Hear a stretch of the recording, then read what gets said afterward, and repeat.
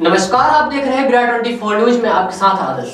Bus stand क्षेत्र में शहर के पानी निकासी के लिए बनाए गए सालों पुराने नाले पर कब्जा कर तानी की दुकानों को दशकों बाद तोड़ने की ताबड़तोड़ कार्यवाही शनिवार सुबह प्रारंभ की गई। नगर पालिका प्रशासन, राजस्व अधिकारियों व पुलिस बल पूरी तैयारी के साथ बस स्टैंड दलसागर तिराहे पर पहुंचा।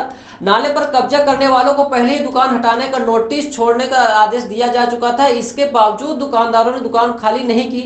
कार्यवाही के लिए 2 पुकलेन, बुलडोजर, जेसीबी, डंपर सहित अन्य वाहनों के मौके पर पहुंचते ही व्यापारियों में हड़कंप मच गया।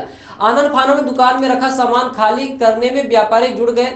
दुकान खाली होते ही अधिकारियों के निर्देश पर अवैध निर्माण बुलडोजर ने तोड़ना शुरू कर दिया। सुरक्षा के मद्देनजर क्षेत्र की बिजली आपूर्ति बंद करने के साथ ही नाले पर बनी दुकानों को दिए गए मीटर कनेक्शन भी बिजली कर्मचारियों द्वारा तत्काल निकाल दिए गए।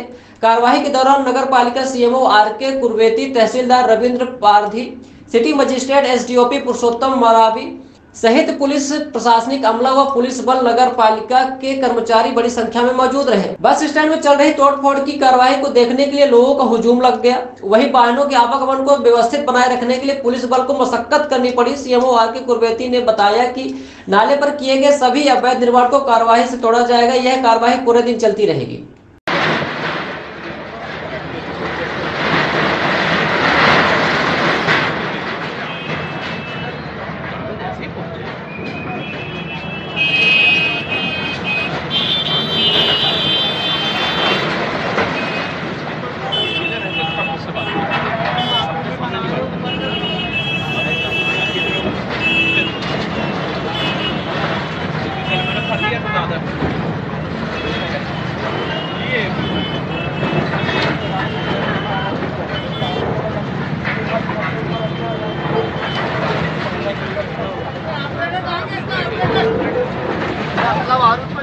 देख लेना